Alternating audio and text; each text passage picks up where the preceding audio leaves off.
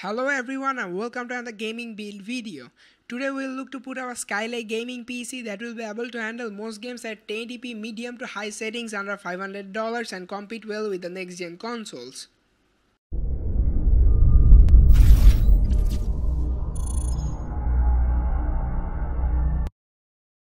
If you are new into PC gaming or building a gaming PC for the first time, then this should be a great build for you.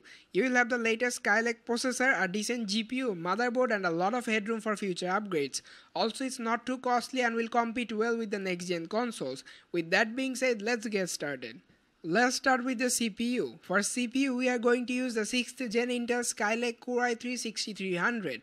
It's clocked to 3.8 GHz and will cost $150. I know a 4th generation processor would be cheaper than this, but that's not the point of making this video. Our Skylake Core i3 clocked to 3.8 GHz will handle most of the games at good settings at 1080p combined with a decent GPU. Now let's move on to the motherboard. For motherboard, we are going to use the Gigabyte GA-G1 Sniper B7 motherboard. It will cost you $100. For $100, this is a great motherboard from Gigabyte.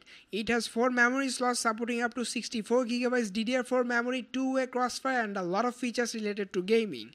You have access to 1 HDMI port, 2 PCI Express 3.0 slot, 1 M.2 port and 6 USB 3.0 ports. So the motherboard has everything you need in a gaming build. For memory, we are going to use a single Kingston HyperX Fury Black 8GB memory. It's quite cheap and will cost you $36. You have the option to add 3 more RAM in the future, but 8GB will last more than a while. For hard drive, I had to cheap out and get a fast 7200 RPM hard drive instead of a 1TB hard drive due to spending more on getting the latest Skylake CPU and motherboard.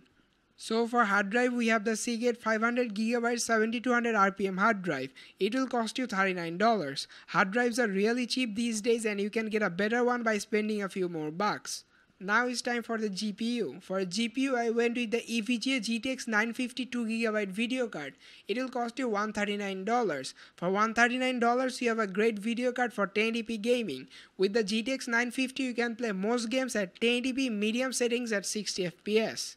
Also, you can play almost every game at high settings with well over 40 FPS. This is one hell of a GPU for gaming builds around this budget. You will beat most games of next-gen consoles with the GTX 950 in performance and graphics. For power supply, we have the EVGA 400 watts power supply. GTX 950 doesn't require much power and EVGA 400 watts power supply will be more than enough to keep it running. It will cost you $19. For casing, I went with the NGXTS210 Mid-Tower Black ATX case. It will cost you $35. You don't expect anything fancy from a $35 case, but the NGXTS210 is a great case for its price. It has decent airflow and build quality. For current pricing, like always, you'll find all the parts linked in the description.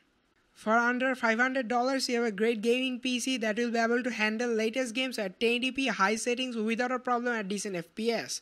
Of course, you'll not be hitting 60 FPS at high settings with all the games, but we don't expect that from a gaming PC under $500. Also, with the latest processor and motherboard, you have a lot of headroom for future upgrades.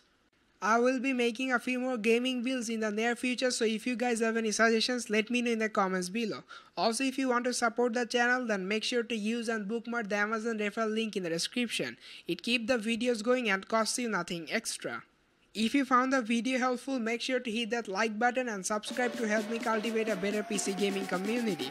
I'm AbsTechie and see you later.